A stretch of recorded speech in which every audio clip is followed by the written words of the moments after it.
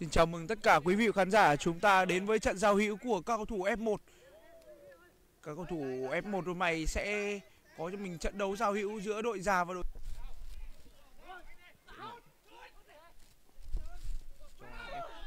Quá nguy hiểm, một tình huống suýt chút nữa thì đội già có lẽ là người đã mở tỷ số trước. Bóng vẫn đang thuộc về dành cho cầu thủ áo cam, dứt điểm không vào.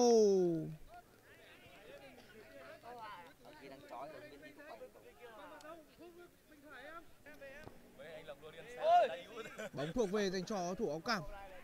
Đức Tùng xử lý như nào đây? Đường truyền sai lầm đến từ vị trí Đức Tùng, nhưng bóng vẫn đang thuộc về dành cho cầu thủ áo cam. Dứt điểm ngay không vào. Đó là một tình huống mà thủ thành bên phía đội trẻ cũng đã phải rất xuất sắc để có thể đưa bóng đập vào xà ngang. Nếu không thì đó đã là bàn thắng mở tỷ số dành cho cầu thủ áo cam rồi. Quá hay. Đưa bóng vào trong. Không vào.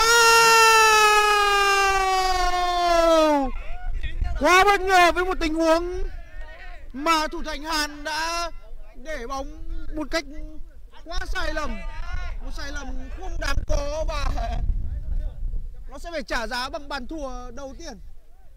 Bàn mở tỷ số thuộc về dành cho các cầu thủ đội già.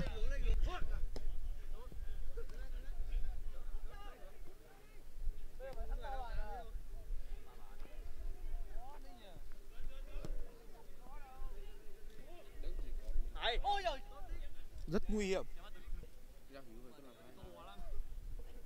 Linh có cơ hội xâm nhập vòng cấm trong tình huống vừa rồi, nhưng vẫn đang là quả biên thuộc về dành cho các cầu thủ đội trẻ.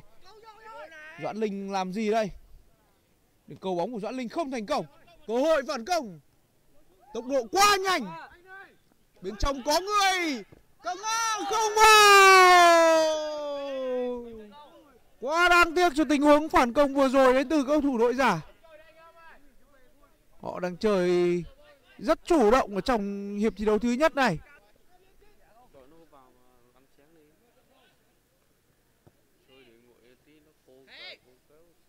Dứt điểm không vào. Và thậm chí có lẽ trái bóng này nó cũng không đi. Sẽ là quả biên tiếp theo thuộc về dành cho các cầu thủ bên phía đội già. Họ chơi rất tự tin. Dứt điểm không vào. Quá áp đảo. Đang là chơi hoàn toàn áp đảo dành cho các cầu thủ áo cam. Lắc quả quá hay đến từ vị trí Bá Văn.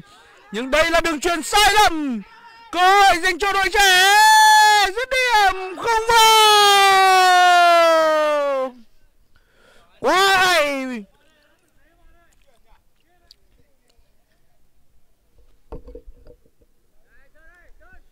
Thủ thành của các cầu thủ đội già nó vẫn đang từ chối bàn thắng của các cầu thủ áo trắng trong tình huống vừa qua. Cướp bóng tốt, cơ hội phản công dành cho cầu thủ áo cam. Cơ hội không vào. Nếu đó là một đường căng ngang sang phía cột dài thì có lẽ sẽ hợp lý hơn.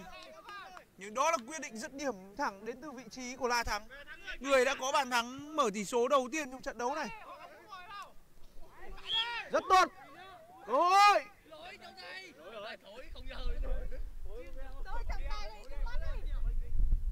Vẫn còn cơ hội. Lại là một tình huống bỏ lỡ ở ngay trước vòng cấm địa của các cầu thủ bên phía đội già. Họ đang bỏ lỡ quá nhiều. Dứt điểm. Wow! Còn bây giờ thì không có tình huống bỏ lỡ nào nữa cả. Với một tình huống chuyền quá hay cùng với một pha đánh đầu không còn cơ hội.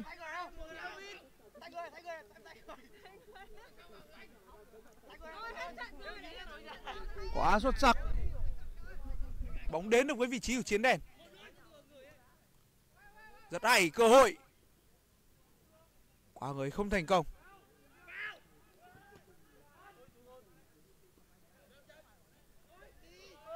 Em bóng tốt. Cơ hội dứt điểm. Wow! 3-0. Không hiểu đội nào đang là đội cửa trên trong trận đấu này đây. Đội trẻ được đánh giá là cửa trên nhưng giờ đây họ thua tới 3 bàn không gỡ.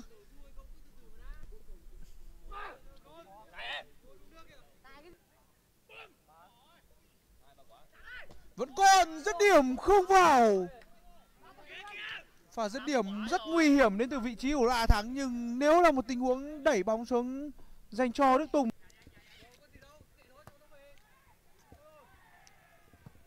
Đường chuyền dài khá hay. Cơ hội không vào.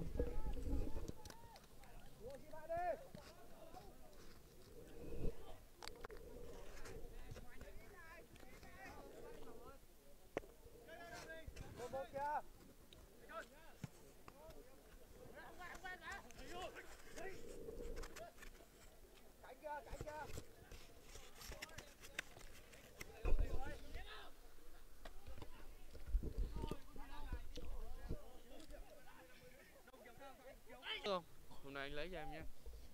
Anh thấy em ăn sáng cắt nước. Đang nghẹn nghẹn đây này. Cơ hội. Dứt điểm 4 bàn.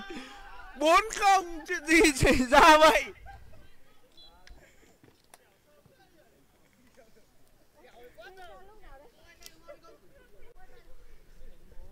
Bốn không dành cho các cầu thủ bên phía đội già của Tiến Lộc.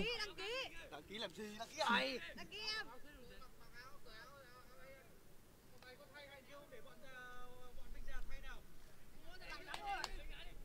Pha ra vào tốt đến từ vị trí của Doãn Linh. Cơ hội. Quả người rất hay, dứt điểm. Đó là một bàn gỡ. Một bàn gỡ để nuôi hy vọng dành cho các cầu thủ bên phía đội trẻ. Tỷ số được rút ngắn xuống còn 1-4.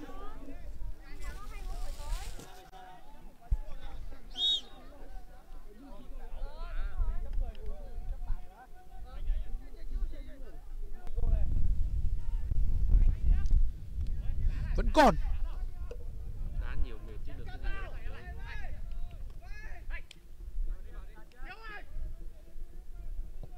Căng ngang vào. Tỷ số rút ngắn xuống còn 2-4 dành cho các cầu thủ trẻ của Tiến Lộc. Đang là một tinh thần hừng hực khí thế, một tinh thần vươn cao lên đến từ các cầu thủ bên phía trẻ Tiến Lộc.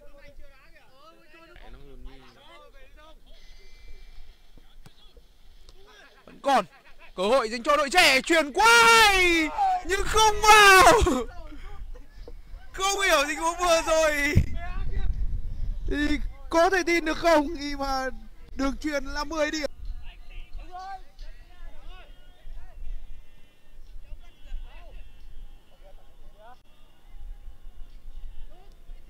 Cơ hội và không vào. Có vào hay không? Thật bất ngờ.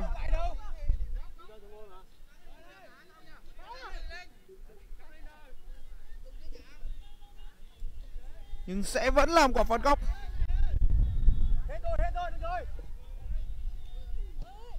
Dứt điểm vào. Tỷ số lại được giãn cách ra thành 5-2. Người gió thổi cái chuột này. Không nhấn được này.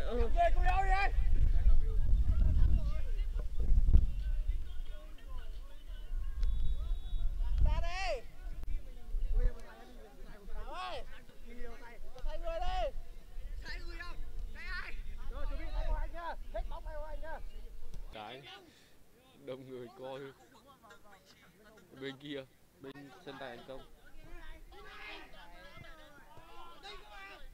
Vẫn còn. Yên định. Yên định chung kết mà. Thằng nào làm trận này đẹp.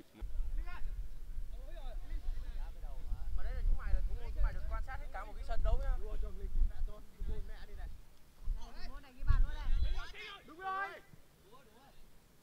Dứt điểm ngay. Vẫn còn. Cối vào. Đó là bàn thắng rút ngắn tỷ số dành cho cao thủ bên phía đội trẻ Tiến Lộc. Họ lại được rút ngắn tỷ số xuống còn 3-5 mà thôi.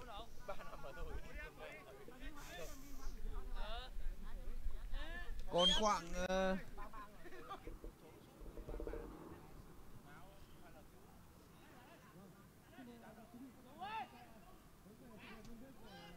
không được.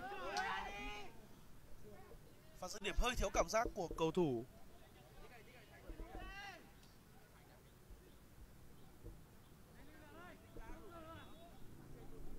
Có lẽ là cầu thủ mang áo số 21. Tay nhưng không thành công.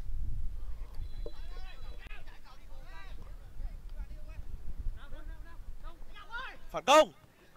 Đây rồi, không thành trống. Không vào.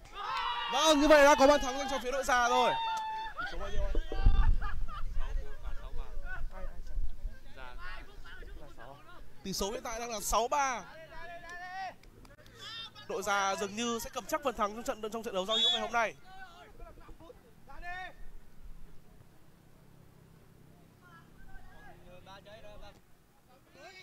Thế lại mất bóng rồi. Tuy nhiên thì tình huống bóng vẫn an toàn. Quyền kiểm soát bóng dành cho đội trẻ. Thủ môn pha chuyền bóng rất nguy hiểm. Như vậy là bàn thắng tiếp theo dành cho cầu thủ đội già. Tỷ số hiện tại đang là 7-3 rồi. Người ghi bàn là cầu thủ mang áo số 98 Phan Huy Phúc.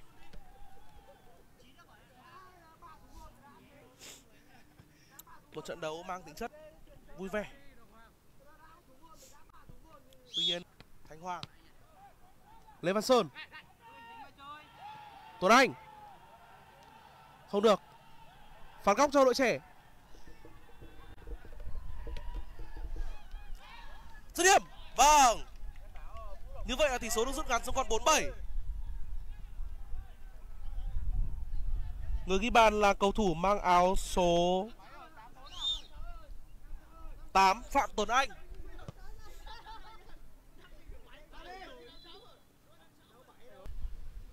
Pha treo bóng không tốt. Phản công cho đội già. Rất thoáng rồi, dứt điểm đi.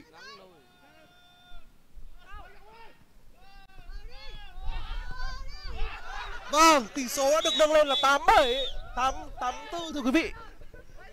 Vâng, như vậy là trận đấu đã kết thúc. Chiến thắng khá ròng rao dành cho phía đội già với tỷ số 8-4.